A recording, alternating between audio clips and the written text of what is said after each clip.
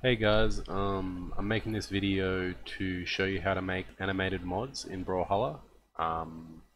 So before I start, I'm just going to tell you what programs I'm using. First is JPEX, which is a Flash decompiler. I'm pretty sure everyone that does modding pretty much uses that. But I'll put a link in the description anyway, so if you don't have it, you can download it. And the second one is Adobe Animate. It's basically a modern version of Flash. I'm going to use that to do all the animating.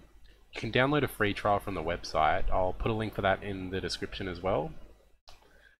Alright, so let's get started. So first thing I'm going to do is open up the Brawlhalla game files. I'm going to find the character I want to mod, which is core, so I'm just going to open that up.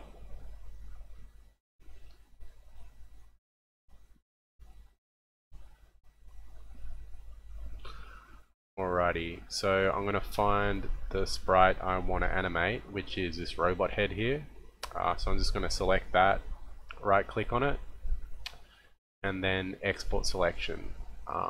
You want to make sure you're going to export it as a SWF file right here, so you make sure that's selected and then go OK.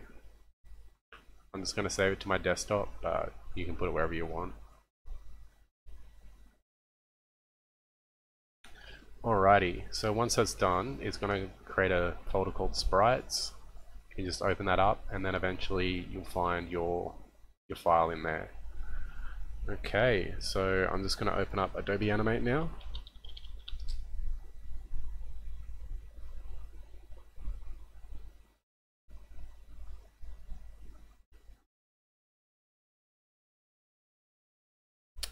Alright, I'm going to go File, New,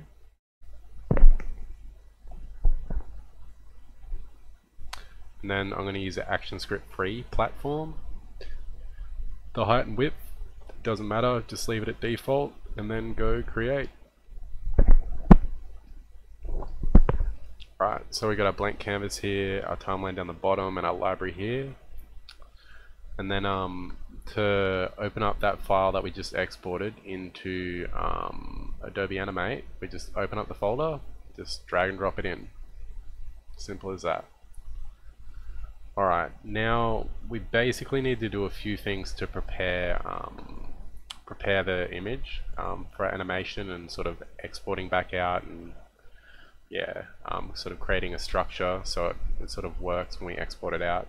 So first thing I'm going to do is select it, right click and go break apart. So it should sort of break apart into its own little bits.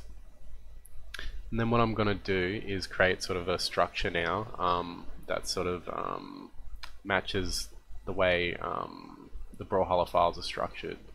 So I'm going to highlight everything, right click, and then convert to symbol.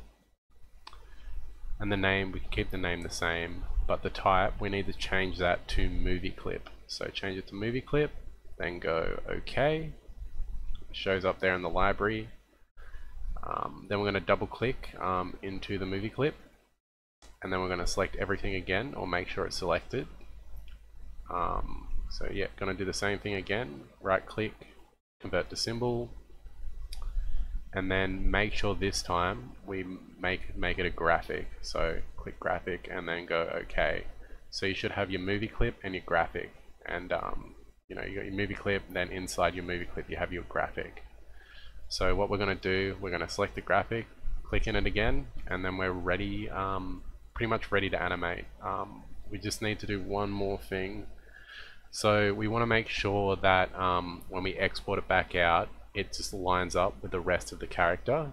So to do that, we're going to open up the original Brawlhalla file here.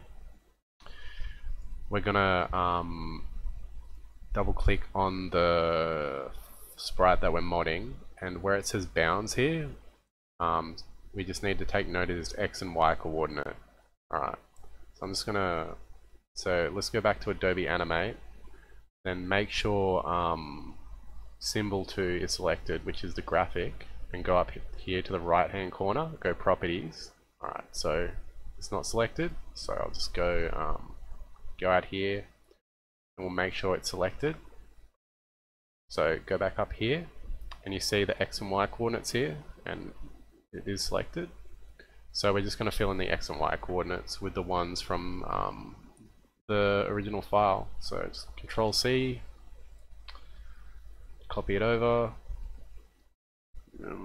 same with the Y, Control C, copy it over, see how it moves it up, and then yeah, we're ready to animate. So first thing we want to do when we're animating is we want to make sure that basically we only animate the graphic here, and we don't really touch the movie clip. So we want to go inside the movie clip, just double click it, right, and there's our graphic, so we want to go in there, so double click it again, and then yeah, we're ready to animate. So I'm just going to go down here to the timeline and add a few keyframes. This tutorial isn't really going to be too much on how to use Adobe Animate. If you want to do that, there's heaps of tutorials out there, but you can get a general idea of just watching me use it. So alright, I'm going to start yeah, animating.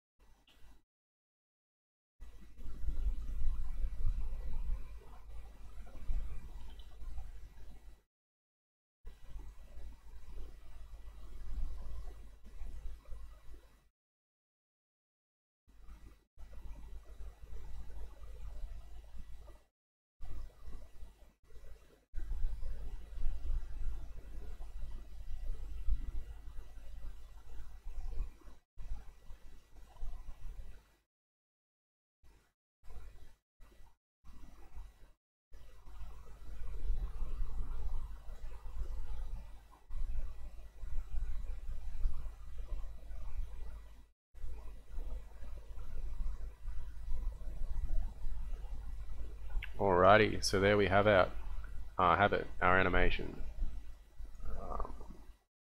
So there's a little electric animation, sort of zapping around. So basically we're done, and we just need to export it. So first thing we need to do is select the movie clip up here, and we need to make sure it matches the frames of our animation here. So that's 8 frames, I believe. So we got our movie clip up here, and then we just add 8 regular frames in. I'll just remove that one, and then you can sort of just see it playing. So yeah, there it is. And after we've done that, we can just right click here, export as SWF, and I'm just going to save it as robot head. Alright, and then we're done with Adobe Animate. So I'm just going to minimize that.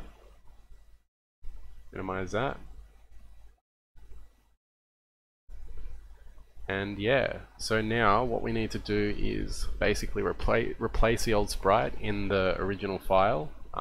So I'm just going to open that up.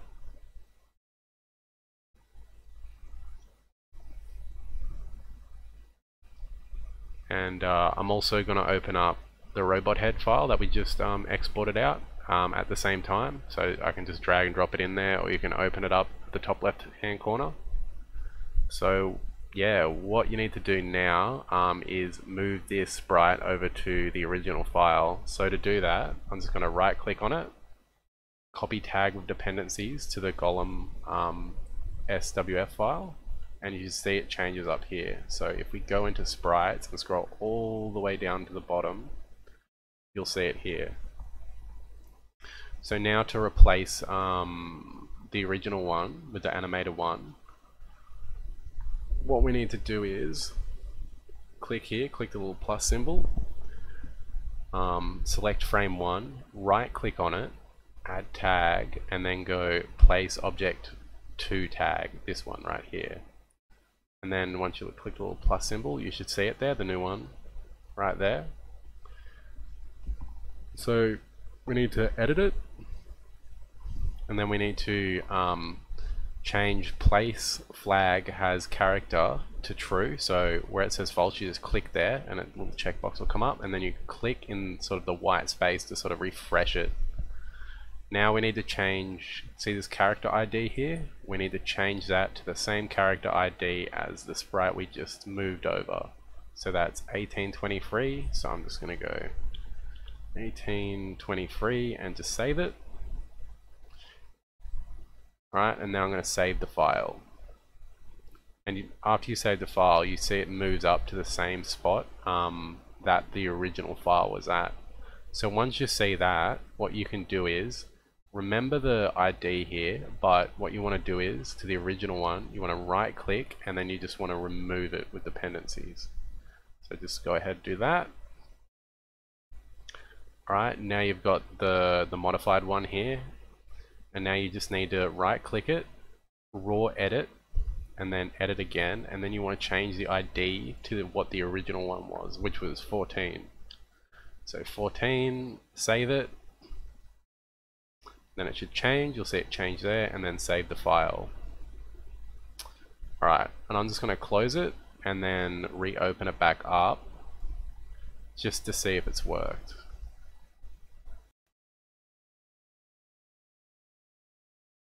Alright, there it is. Looks like it's worked. Let's have a look.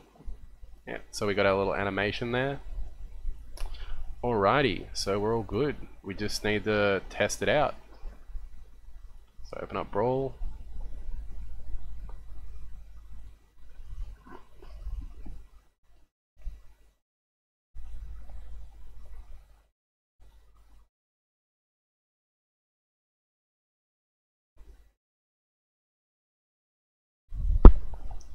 Alright, flying, training.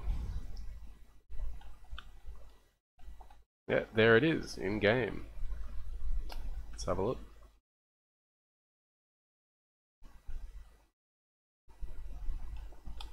So he's got his little electric brain going on. And yeah, that's sort of how you just add an animation.